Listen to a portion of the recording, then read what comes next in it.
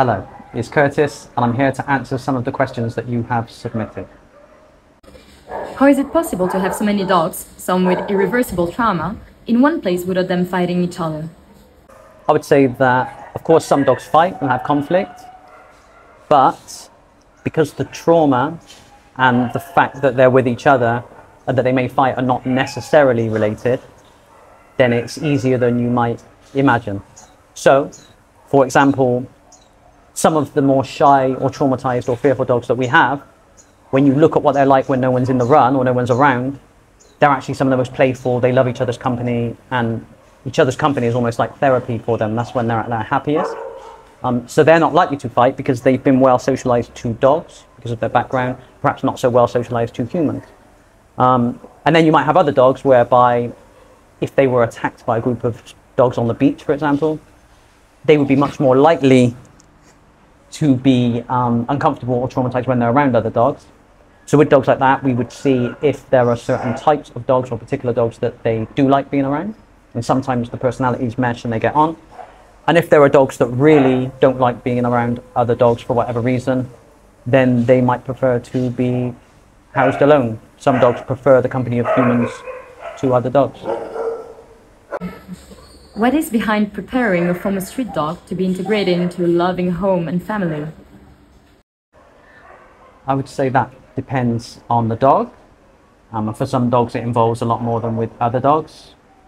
So for example, if a street dog was a village dog, so like a free roaming dog, but was fed by people in the village, might be well socialized, might be friendly with people and used to them, but may have lived its whole life for how many years, we don't know, never being on a leash. So with a dog like that, it might just be a case of getting them used to walking on a leash and having limited freedom that they're not used to. If it were a dog at the other end of the extreme that had spent its life living on a wasteland or in a jungle and perhaps being fed by one particular person, then they would be much more likely to be scared of people in general, especially strangers. And helping prepare them might involve something more like gradually getting them used to different people and teaching them that not every new person is a threat or something to be scared of. So yeah, the answer is, depends on the dog. Do you notice a large difference between puppies you rescue and older dogs with unknown socialization history? Generally, yeah, there'll be a difference. Main one being that if the dog is older, it will be more difficult to change their behavior or get them used to something new because the behaviors that they're exhibiting are more established, or they're more set in their ways, for want of a better term. They're more practiced at doing what they're doing, so it's harder to change it. With puppies, that's often less so. Also, puppies may have experienced a shorter period of trauma or negative experiences. And then also, I think that perhaps because puppies tend to be cute and look sweet, it's also easier to help them recover because people respond to them better than they would a big scary dog that's behaving in the same way. So a 7-year-old dog behaving in one way and a little puppy behaving in the same way, the person will react worse to the bigger dog. So it can be harder to teach that dog about people if the people are naturally responding more negative than they are to the puppy. Are there certain behaviors you see in some rescues that might indicate they will transition to being a pet really well? Definitely, yeah. Yeah, I mean, there are certain things you see, so it could be that they are more comfortable in new situations, or you can tell from their behavior that fewer situations are new to them. They've been exposed to more in the first place. Maybe they're less strongly affected by things that bother them. Maybe they return to normal more quickly after things have bothered them. Maybe they respond well to strangers. They're well socialized. They love a range of different people. All those kind of things tend to indicate that those kind of dogs will be better than others at adjusting to being in a loving family home.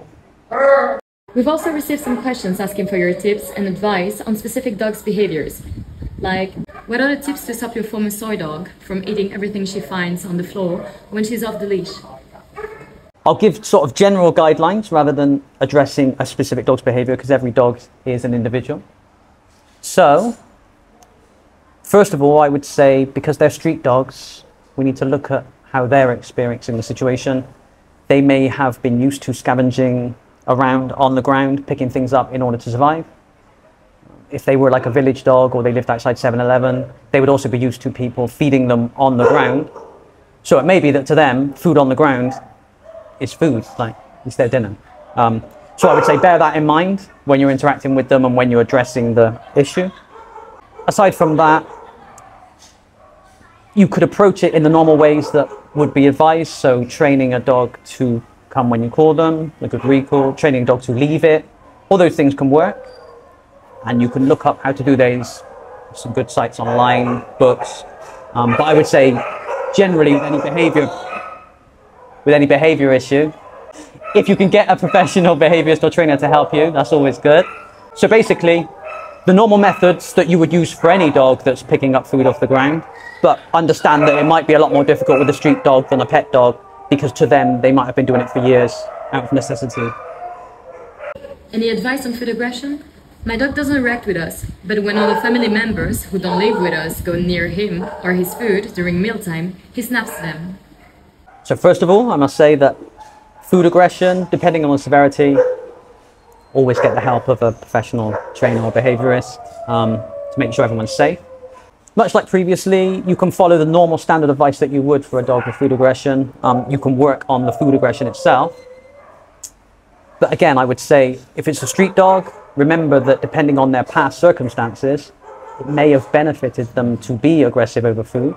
So they might be more likely to do it. Aside from the instinctual nature of it, they might be more likely to do it because that's how they survive. They might have lived in conditions where there were lots of other dogs around, or where people were shooing them away when they were trying to eat. So bear that in mind. And then I would say, if they're only snapping at certain people as well, again, perhaps with the help of a professional, but look into whether it's also an issue of they don't feel comfortable enough around the people in question.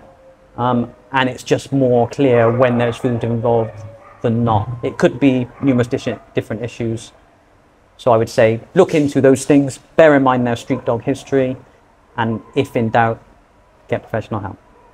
Thank you so much for answering all the questions, Curtis. You're welcome. And thank you, Mirko.